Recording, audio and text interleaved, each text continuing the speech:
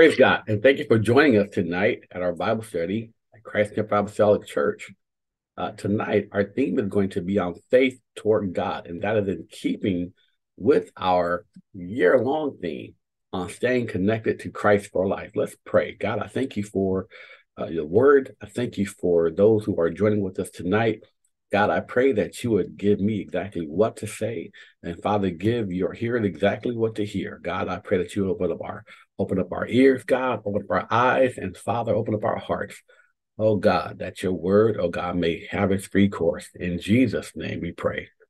Amen. Again, our theme tonight is on faith toward God.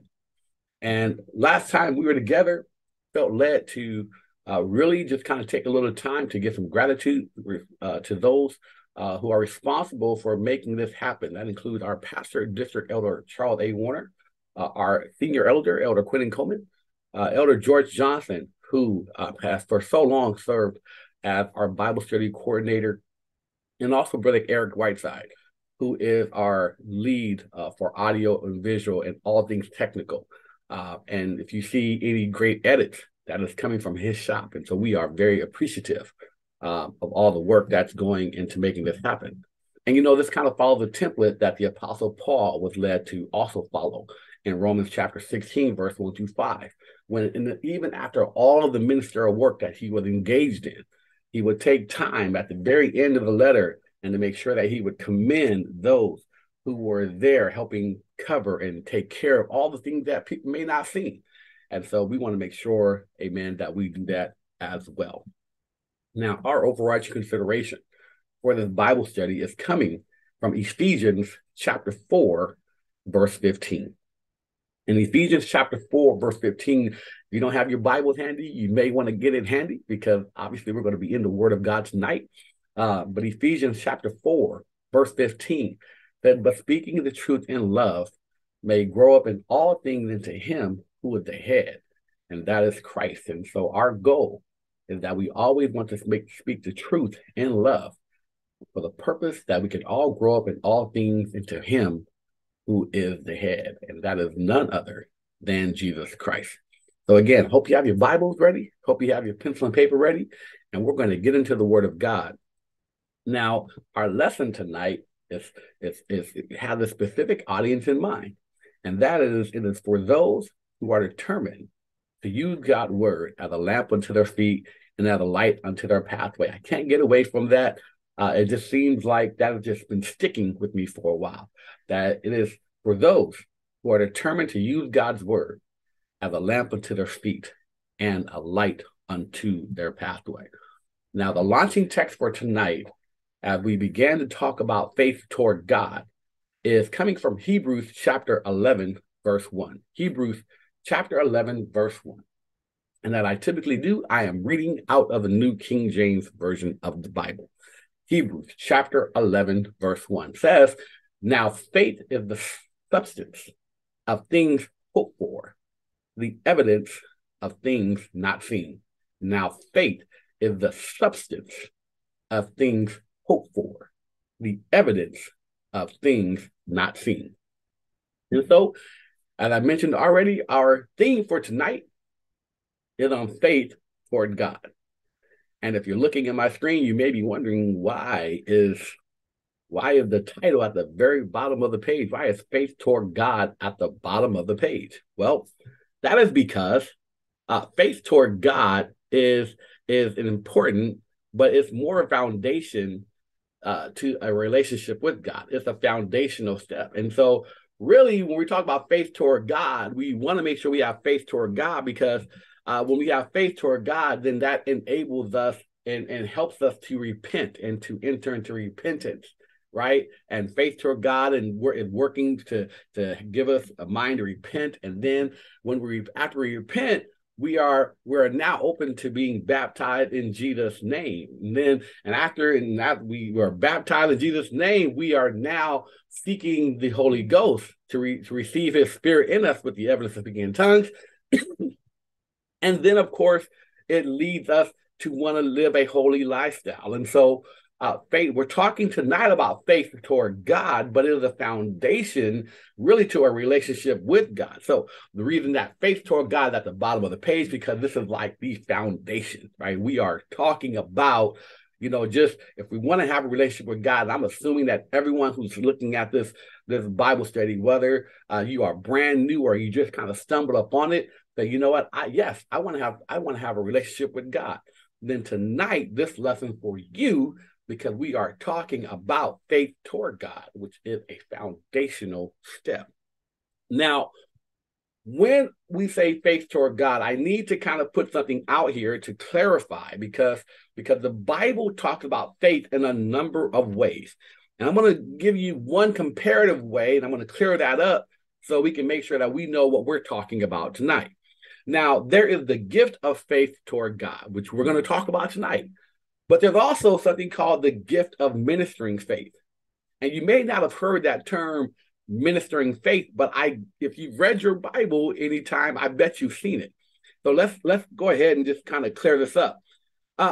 In your Bible, in Mark chapter 11, verse 23, there is a famous passage, and it's Jesus, and he's talking to his disciples, and he's telling them about the power of faith, right? And he's actually referencing ministering faith, and I'm going to show you here in a minute. In Mark chapter 11, verse 23, Jesus says, "For surely I say to you, whoever says to this mountain, be removed and be cast into the sea, and does not doubt in his heart, but believes that those things he says will be done, he will accomplish whatever he says." So some key words there. Talks about faith. He talks about, I say to you, believe, right? Believe what you're thinking, and you can cause a mountain to be removed, and it's going to accomplish. This is what I call faith to do, or faith to accomplish. And really, this is ministering faith. And why do I say that? Well, in 1 Corinthians chapter 12, verse 5, we see that there is a ministry of faith, right? In 1 Corinthians chapter 12, verse 5, I'm going to read verse 12, chapter 12, verse 5 through 9 in 1 Corinthians, because I need to really help you understand that there's this thing called ministering faith, so we don't get it confused with faith toward God. In 1 Corinthians chapter 12, verse 5, the Apostle Paul says, "There are differences of ministries, but the same Lord. And there are diversities of activities, but it is the same God who works all in all." And then it says, "But the manifestation of the Spirit is given to each one for the profit of all." And now we're going to start getting particular. "For to one is given the word of wisdom." Notice he didn't say to all. "For to one," these are all in the house of God. "For to one in the house of God is given the word of wisdom through the Spirit." And look at this. "To another, the word of knowledge." So to one in the house of God, they're giving the word of wisdom. To another in the house of God, they are given the word of knowledge through the same Spirit. And then in verse 9, "To another, faith." Wait a minute. What do you mean to another faith? I thought we all have faith. Well, there is different types of faith.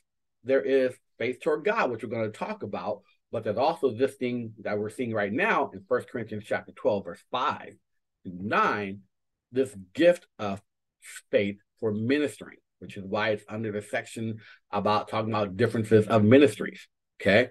Now, this faith, this gift of ministering faith is important, but it is not the gift of faith toward God that we're going to talk about. This is over and above. This is ministering faith, right? What we're talking about tonight, when we talk about faith toward God, we're really talking about this essential faith that everyone needs to have. If they're going to be saved, they need to have this level of faith. Notice in 1 Corinthians chapter 12, not everyone gets that faith, right? It says to another. But in Hebrews chapter 11, verse 6, the word of God lets us know that there is a different type of faith, because it says, "But without faith, it is impossible to please him." So if it's impossible to please God without faith, and only one is getting it in 1 Corinthians chapter 12, only some get this particular type of faith in 1 Corinthians chapter 12, that means that we are talking about two different faiths. we're talking about ministering faith in 1 Corinthians 12, and we are talking about an essential or basic faith toward God in Hebrews chapter 11. Hebrews chapter 11, verse 6, it says, but without faith, it is impossible to please him.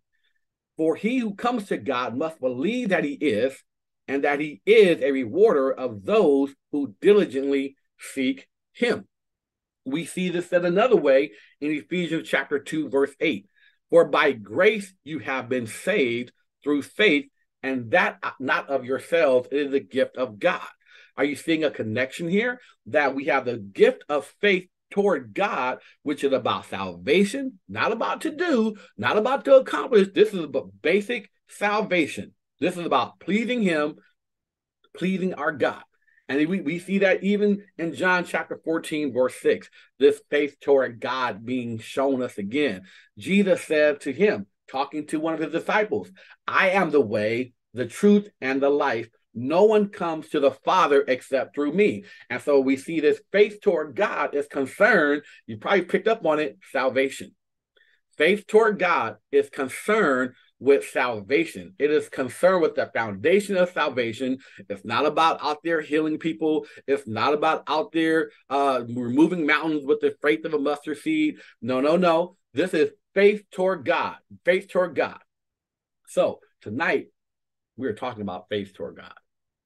We are focusing on faith toward God. This is the faith that everyone who is going to be saved will need to have.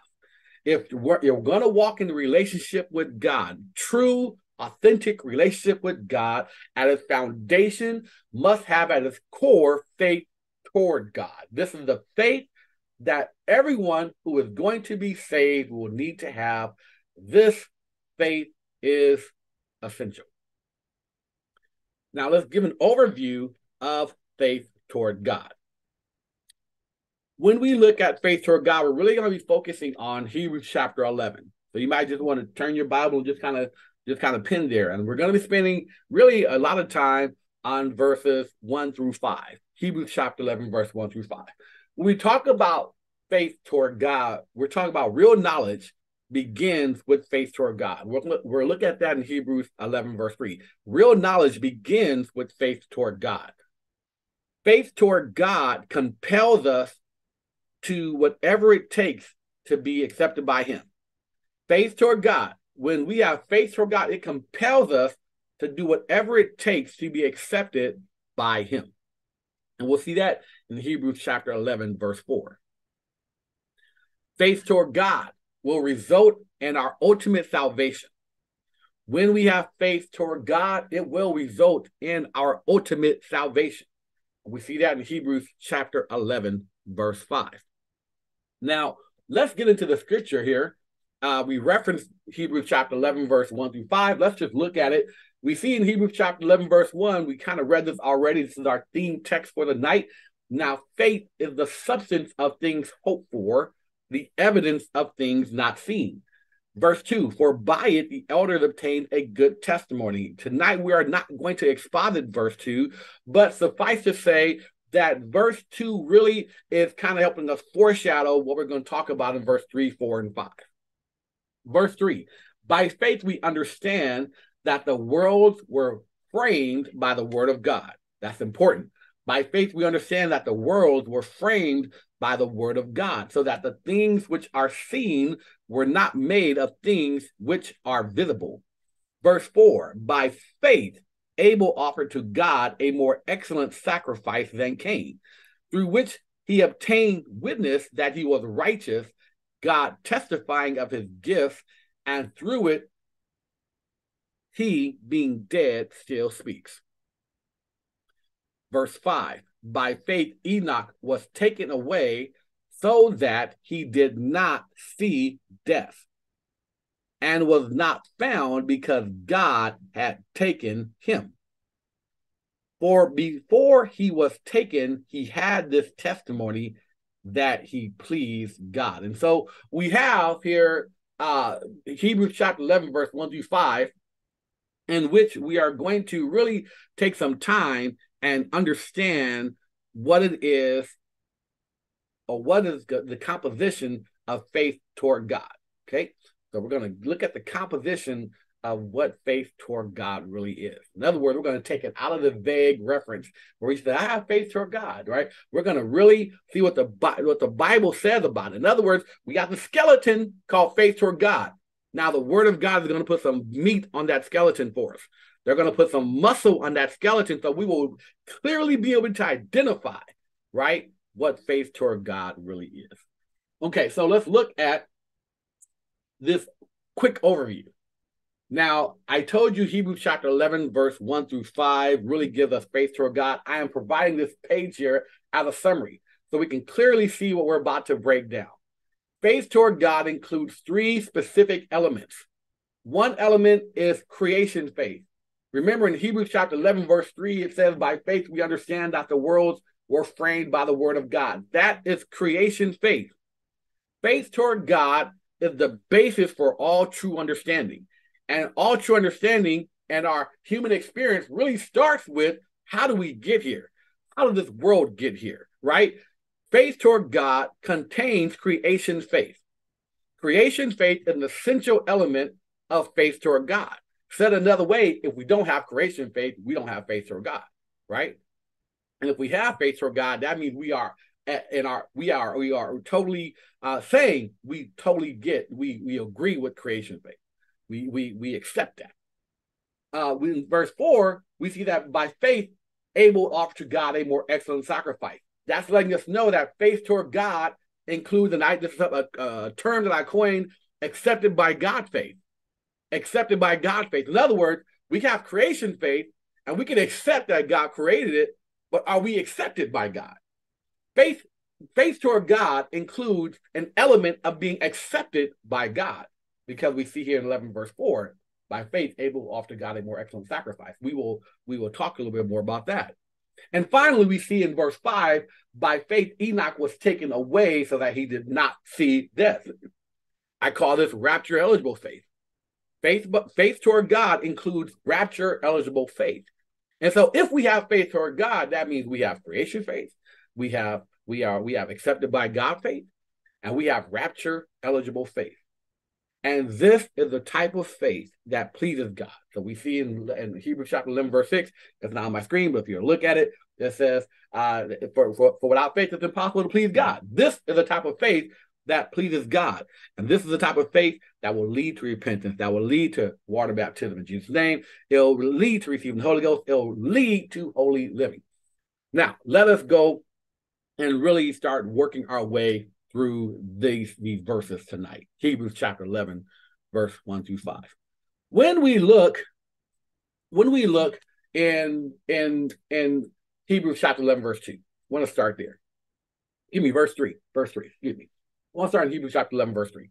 It says, by faith we understand that the worlds were framed by the word of God, so that the things which are seen were not made of things which are visible. This is referencing, if you will, going back to the very beginning in the book of Genesis. Genesis chapter 1, verse 1.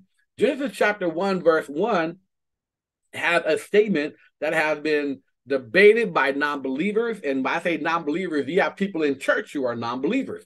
You have people who claim to be, I believe God, but this whole creation thing, there has to be something more to it. They're not really accepting the word of God at face value, right? It says, in the beginning, God created the heavens and the earth. In the beginning, God created the heavens and the earth. Real simple. Now, at the core of unbelief, it's not really in my notes, but I just feel like I'm supposed to share this. At the core of unbelief, or I should say at the core of unbelief is doubt, right? At the core of unbelief is doubt, and doubt often looks for a way to express itself. Doubt looks for a way to sound like it's not doubt. When we doubt the word of God, it tries to come off as intellectual, but really it's just disguised doubt. Let me give you an example. So you hear people talk about, well, I know the Bible says, yes, I know it says in the beginning God created heaven and earth, but you know, we have scientific proof that the earth is millions of years old and billions of years old, and we have scientific proof. And so even though I believe, you see this, even though I believe the word, even though I believe it's got to be some way that maybe he created a mankind, but he did it after he created all the stuff on earth. And they forget the fact that Jesus said that the world was created in 7 days. They forget that. Because it's really doubt disguised as intellect. And here's what I've come to realize. And I can't say I came up with this myself. I've just been around long enough to hear some good wisdom on this. People think because the earth is so mature in terms of its history, that therefore that provides evidence to their secret doubt that they now feel comfortable saying out loud. And that doubt is, well, maybe it's not like Genesis chapter 1:1 says.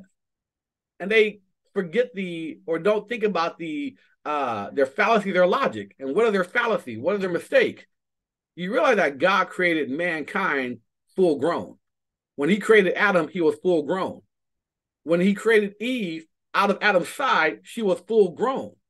He didn't create babies and say, go ahead and grow up. He created them full grown, and we're not even told how old they were in the day of their creation. We don't know what they looked like. I should say we know how old they were because they were like just born, but we don't know literally physically what their body composition was equivalent to in the day that they're created. God could have made Adam when he was quote unquote born, like a 80-year-old man or a 70-year-old man, whoever. Or he was fully grown. He was not made like us. So if God can make a man fully grown, and if God can take a rib and out of that rib or that bone make a fully grown woman, no more development needed, then you mean to tell me that God could not create an earth that was fully grown? Keep going. The beginning of wisdom, the beginning of understanding is believing God's word. And we see here, it says in Hebrews chapter 11, verse 3, by faith we understand that the world was framed by the word of God. And we see in Genesis chapter 1, he clearly declared it in the beginning. God created the heavens and the earth. In John chapter 1, verse 1. In the beginning was the word, and the word was with God, and the word was God. This is another one I see. I love how God just takes ownership, right, of everything, right? He says, in the beginning was the word, and the word was with God, and the word was God. And I love pointing out here, God even lets us know that he's over science. He's over physics. Because we know in physical properties, I cannot be with you and be you at the same time. I'm sitting on a chair. I am sitting on the chair. I am not the chair. The chair is with me, but it is not me. But I am not God. Here we see that God lets us be known that in the beginning was the word was with him, but the word was him, because there is no separation, no distance between God and his word, like there is no separation, no distance between me and my tongue, right? And so I can say a lot about that, but I'm not. But just know that, remember, it's by faith we understand that the worlds were framed by the word of God. Verse 2, and we see that he was in the beginning with God. The word was in the beginning with God. Again, something else that God does, he lets us know that the word has a persona. And we can say more about that. All things were made through him, and without him, nothing was made that was made. And so we see that it is the word is laying out for us right here in Hebrews 11, Hebrews chapter 11, verse 3, the word is laying out for us that creation faith is a necessary component of having faith toward God. If all I just said, you say, I can't do that, then that means there's a problem with faith toward God, because faith toward God, an essential element, a basic element, is that I gotta believe that God framed the world. By faith, we understand that the world was framed by the word of God. No more, no less. Because once I understand that, then it's going to give me an appreciation for God's word, by the way. And so how am I going to have faith toward God if I don't have faith toward his word? And how can I have faith toward his word if I think that his word is not all powerful? His word is all powerful. Let's keep going. I can spend more time here, but I feel I need to keep going. Hebrews chapter 11, verse 4 says, by faith, Abel offered to God a more excellent sacrifice. Listen, by faith, Abel offered to God a more excellent sacrifice than Cain, through which he obtained witness that he was righteous, God testifying of his gifts, and through it, he being dead still speaks. Now, this is going all the way back again. Did you notice, by the way, that we were just in Genesis chapter 1, verse 1, and now we are going back again to Genesis chapter 4, verse 1? And we're going back. I love the way how the New Testament will often do this. It will go all the way back to Genesis because it's going back to God's pattern for first things. It's going back to God's pattern. Even before the law, it's going back to God's pattern, right? So first it shoots us back to Genesis 1. Now it's shooting us back again to Genesis chapter 4, verse 1. And in Genesis chapter 4, verse 1, we are told about the first children born. We are told about Cain and Abel. Now, in this story, it says, now Adam knew Eve, his wife, and she conceived and bore Cain, the oldest one, and said, I have acquired a man from the Lord. Then she bore again, this time, his brother Abel. So now she has another son, his name is Abel. Now Abel was a keeper of sheep, but Cain was a tiller of the ground. So if we're looking at that today, we say like Abel was like a rancher, right? And Cain was a farmer. And it came in the process of time, it came to pass that Cain brought an offering of fruit of the ground to the Lord. Verse 4, Abel also brought of the firstborn of his flock and of their fat. And the Lord respected Abel and his offering, but he did not respect Cain and his offering.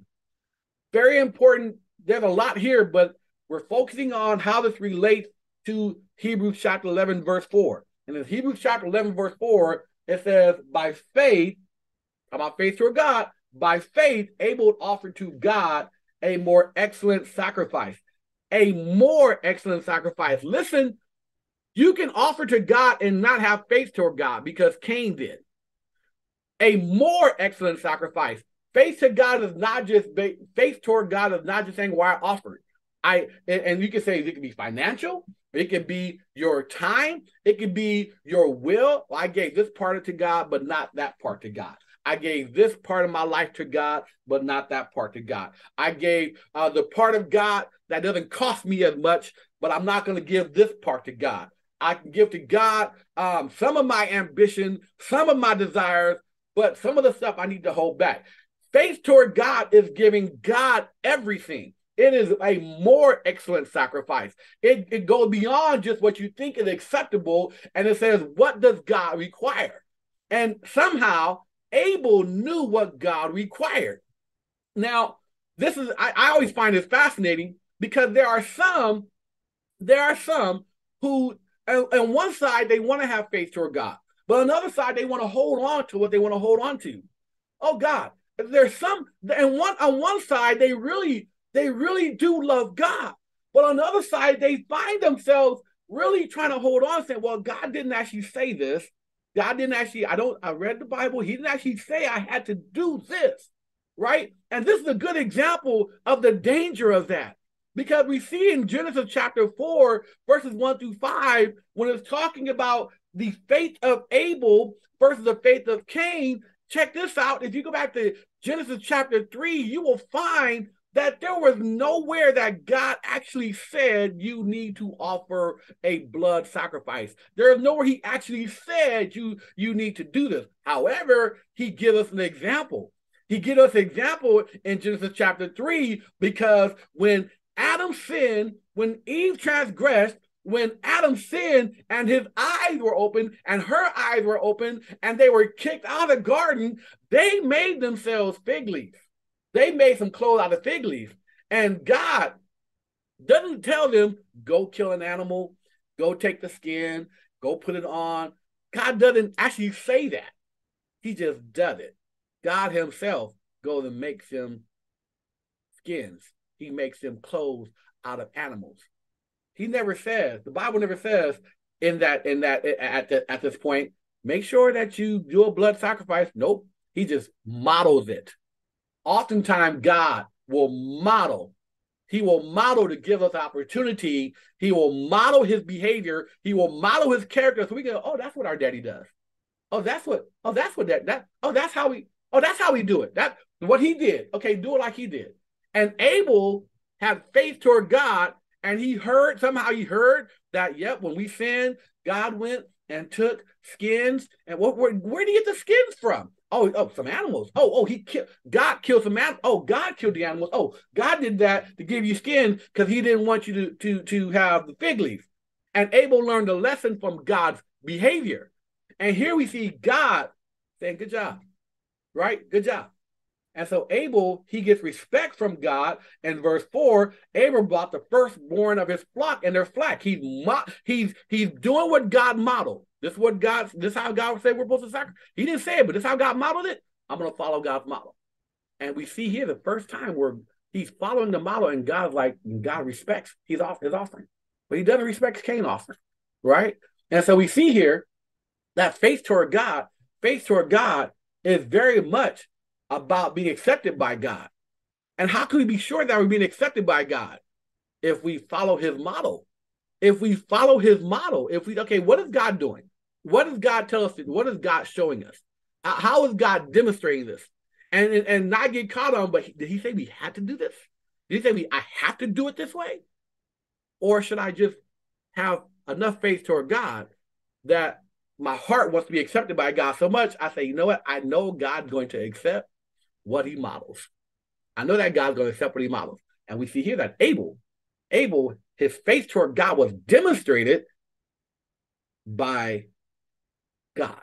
It was demonstrated by him following the model that God had shown, which means that he was going to be accepted. Let's keep going.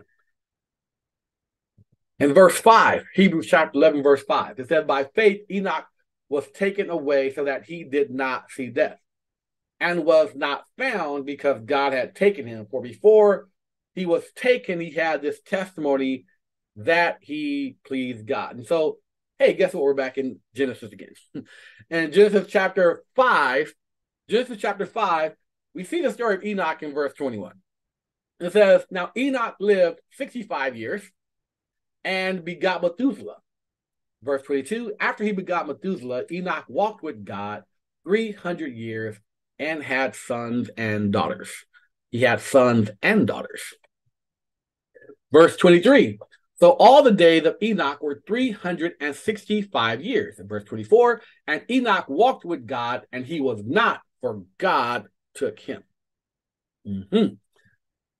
And Enoch walked with God and was not, for God took him. So Enoch is 65 years old. He has a son, Methuselah. After he had Methuselah, he walked with God 300 years and had sons and daughters. Now, I have to be transparent with you and tell you, I don't know if Enoch was walking with God before he had Methuselah. I don't know if Enoch, after he had a son, looked at him and said, you know what, I need to make sure that I'm being a good example. I don't know. But I do know that after he had Methuselah, we know that he walked with God for 300 years, right? I mean, and I gotta just tell you that's a testimony. That can be a testimony against us if we find ourselves saying, I just can't do this. It's so long. He walked with God for 300 years and had sons and daughters. And so all the days of Enoch were 365 years. And he would have lived longer, except Enoch walked with God so much that he was not, for God took him. One of our elders, we were talking one day, he said it was like Enoch and God was walking, and God was like, why don't you come to my place from now on, right? And God took him, which means he did not die. And really, that's kind of getting us to what we see in 1 Corinthians chapter 15, verse 51. In 1 Corinthians chapter 15, verse 51, the Apostle Paul is writing to the Corinthian church. Now, and I love where this ends up, because the Church of Corinth had a whole lot of issues, whole lot of situations from the beginning of the book to the end. But we get to the back of the book, and we have this word of encouragement that the Apostle Paul is given by the Holy Ghost. In verse 51, he says, behold, I tell you a mystery, we shall not all sleep. Everything I just told you in this letter, all the instruction, some of it you wanted to hear, some of it you didn't want to hear. Some of it you were celebrated, some of this you probably loathed. He said, but listen to what I'm telling you right now. Behold, I tell you a mystery. We shall not all sleep, but we shall all be changed. And he said, in a moment, I can feel it. In a moment, in the twinkling of an eye, at the last trumpet, for the trumpet will sound. You don't think it's going to sound.